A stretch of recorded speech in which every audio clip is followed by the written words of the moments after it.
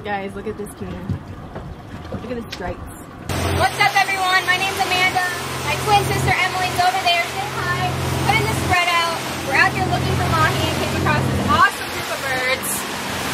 I don't know if you can see it. There they are. You guys put what? Got them on?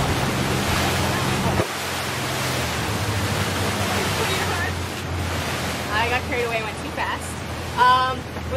We're looking for mahi out here, but these might be tuna birds, not quite sure yet. We will let you know and check back in.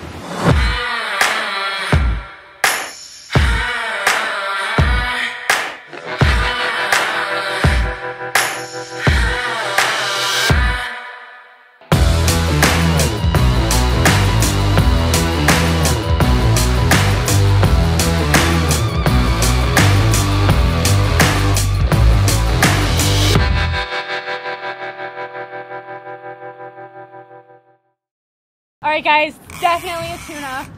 You can see he's nice and deep. Look at the rod. Look at the line. See how he's diving down deep? Oh yeah, I see him down there. I haven't seen him jump. Oh boy. Oh, he's running. He's running. Guys, the reason why my hand is on this spool is because the clicker broke. And if I take my finger off... Oh wait, did I fix it? It's stopped! Temporary fix. The clicker's going crazy lately. And I believe we have a tuna. We're targeting mahis today, but the tuna's decided to bite. This looks like a giant bonita. It's a big bonita! It's a skipjack! Skippy! We got a skipjack!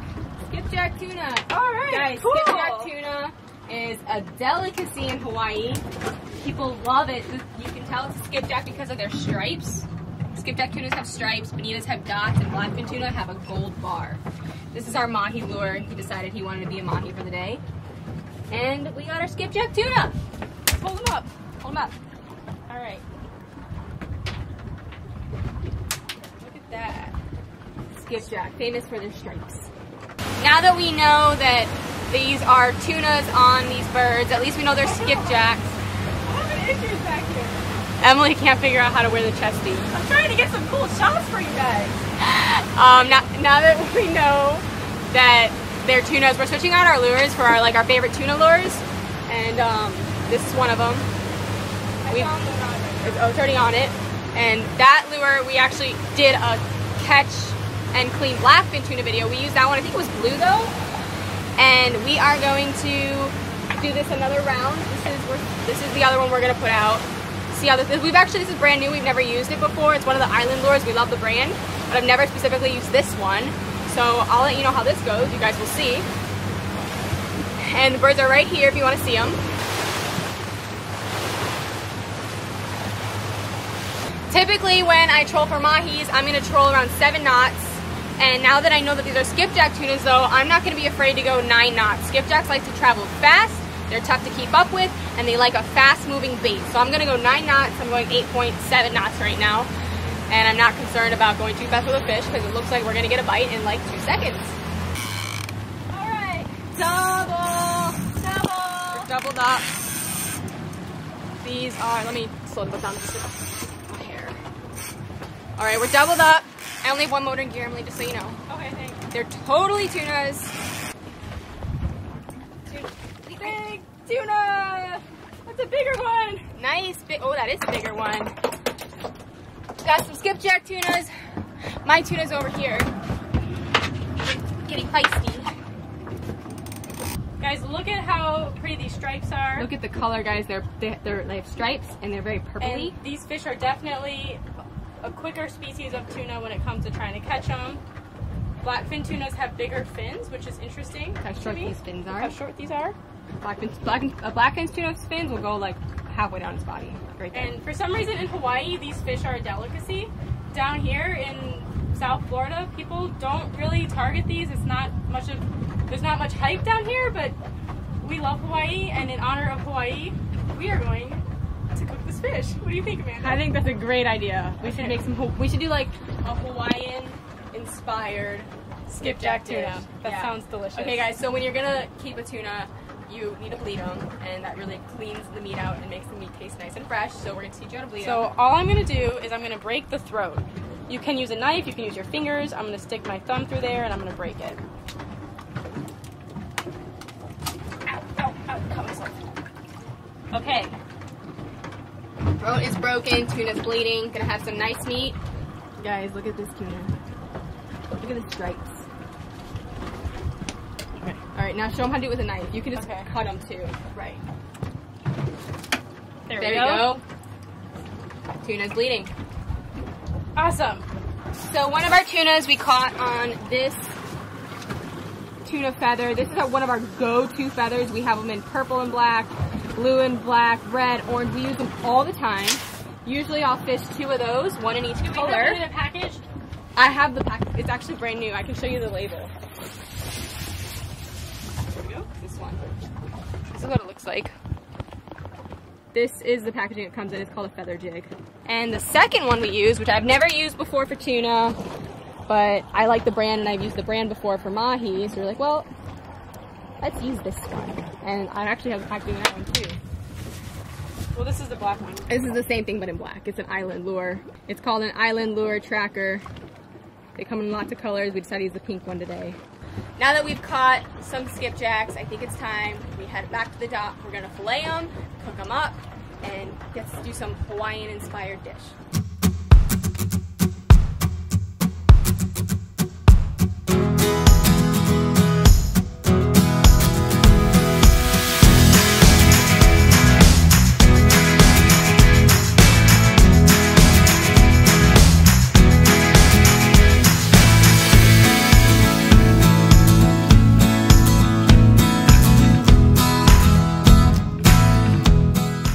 Guys, our buddy is here. Our dog pet. He's our dock pet, and we don't have a name for him yet. What do you think we should name him? It's a nurse shark, so maybe we should name it Corona. Name him Corona. That's a funny one. Let's see if he eats this. Watch him go for it. There he goes. Oh, he ate it. So cool. So cool. Fun fact, nurse sharks don't have teeth like regular sharks. They're more like giant suction cups. But they can still send you to the hospital if you get bit. Yeah, don't get too Nurse sharks, you know what guys? Nurse sharks are actually really, really common fish for shark attacks because they are so docile that people take advantage of that and try and pet them and get in their way. So a lot of times the attacks that happen from nurse sharks are out of self-defense. It's not out of aggression. It's time to fillet our skipjack tuna. Take a look. Look at those beautiful stripes. Stripey, stripey. I think I'm going to do this 2 different ways. The first way is going to be a 1 swipe. Just take a look. I'm going to go straight from the tail. Find that backbone. Turn my knife. And make strokes to my best ability. Up the fish. Up the whole This body is super ideal way to do this for smaller tunas like these. This is a pretty common size that we catch down here. They do get bigger, but we catch them pretty often around this size. This is like the toughest part of skin. There is 1 fillet. This fish also has roe. 1 swipe. We got 1 fillet off in 1 swipe. That's the 1 swipe method. Very ideal for smaller fish. Let's do the other side.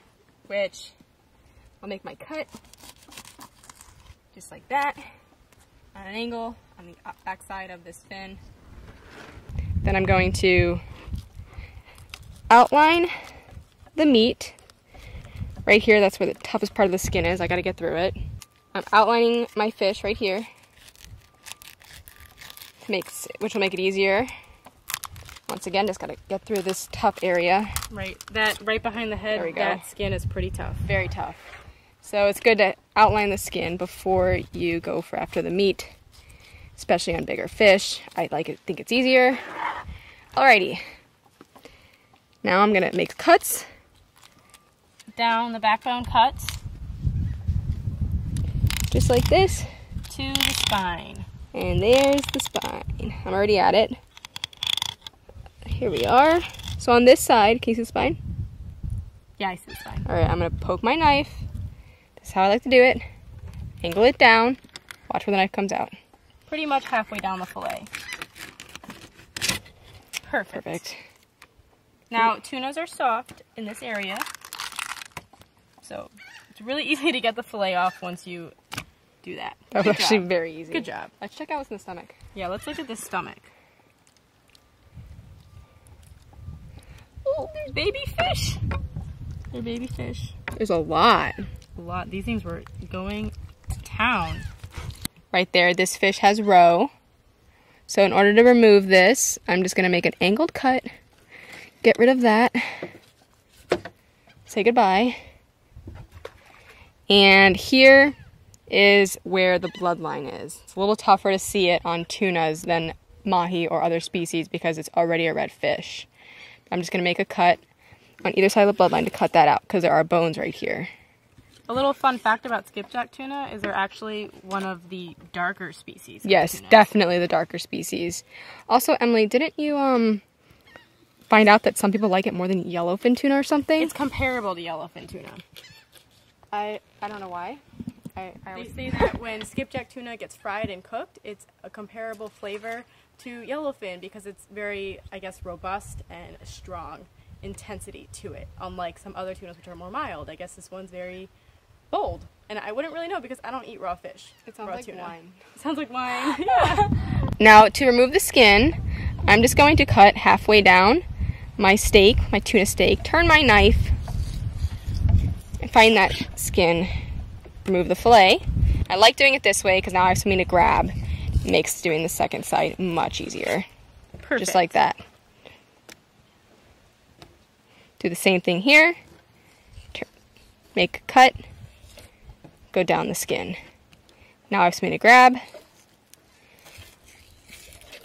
Just like that. Perfect. Perfect, perfect. Time to put that in a Ziploc baggie and in the fridge. And then we'll see you in the kitchen. Yes. Guys, now there's 3 of them. 3 nurse sharks. We have a whole family. You can only see 2 right now. Oh, there's the 3rd one. He just ate. So look at the grouper. Do you see the grouper? Oh my gosh. We got a grouper living at our dock. That's a small Goliath. That is a baby Goliath grouper. I am going to try and hand feed this nurse shark. Look at it. Oh, crazy. Oh my goodness. I gotta get closer. Oh, wait, cow. A grouper just came in and ate it out of my hand, and I didn't get it on film because I wasn't looking. Guys, a grouper just came and ate it out of my hand, but I didn't get it on film. Oh, there's the grouper. It's underneath the nurse shark. What a day, guys. We went out, we caught skipjack tunas, we filleted them, and now it's time to cook them. Dinner time! It's dinner time! It really is dinner time. It's 7 p.m., so I'm pretty hungry. So we have had skipjack tuna before in Hawaii. I had it raw as sashimi, and I did not like it at all. Yeah, I'll add to that too. We're not really raw fish eaters, and we really wanted to do like a Hawaiian-inspired dish, but the only thing we could think of was poke. So instead, we're doing grilled teriyaki.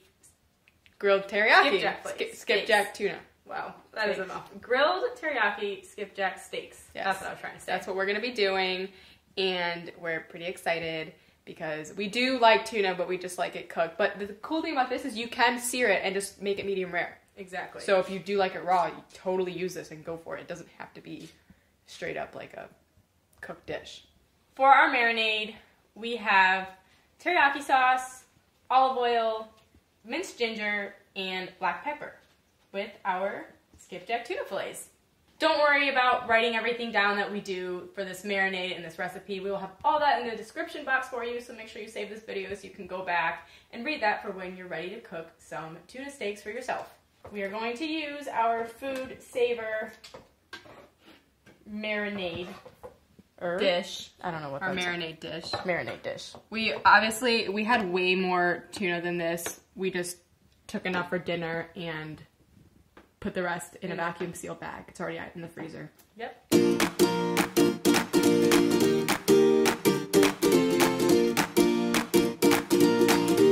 That looks delicious, guys. We are going to marinate it for a total of 30 minutes. And then we will see you at the grill. Hey buddy, you want some tuna? Rover wants tuna. Maybe I'll give you some. Let's put these delicious tuna steaks on the grill. I'm so excited. All right, this is dripping with a little oil, so there we go. That's perfect. These are little like bite sizes. They're not too big. It'll be perfect. This will cook really fast. It'll cook fast. Look at those. The tuna steaks. Look at those grill marks. Look at those grill marks. Looks delicious. Grilled teriyaki skipjack tuna steaks. Yummy. I'm so excited about this. Let's go cut it open, taste them, show you guys what it looks like. We've got our tuna pretty much cooked all the way through because that's how we like to eat fish. Guys, it looks so good. Show them how flaky it is. Just flake it a little. Look at that. Just like that. There you go. It falls apart. See, it's a cooked medium, that one. Let's taste this. Whoops. It's so flaky, it's falling off the fork. I'm really excited to taste it. It smells really good. It smells like teriyaki. I've never had a grilled skipjack steak before. This is kind of a new one for me. Like I said, we've had skipjack as sashimi, which I did not enjoy. So this will be interesting. Go for it. Let's give it a taste. Wow. That is delicious. Like, that is so good. Amanda, you have to try it. Okay. Yeah, so like Emily said, we've had skipjack as sashimi, but didn't like it because we don't really eat raw fish. And what I like with this recipe is you can do mahi, you can do tuna, you can do wahoo. Isn't it delicious?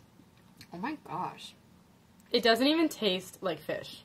That is like so good. It's just this delicious. The teriyaki with that's the best. I think that's probably the best marinade we have.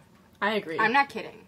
Guys, if you give it a try, let us know. It doesn't have to be tuna, but if you use this marinade, which I'm a huge fan of, let us know. Leave it in the comments. If you like this video, make sure you push that like button. Make sure you follow Gale Twins on Facebook, Instagram, and YouTube. And thank you for following.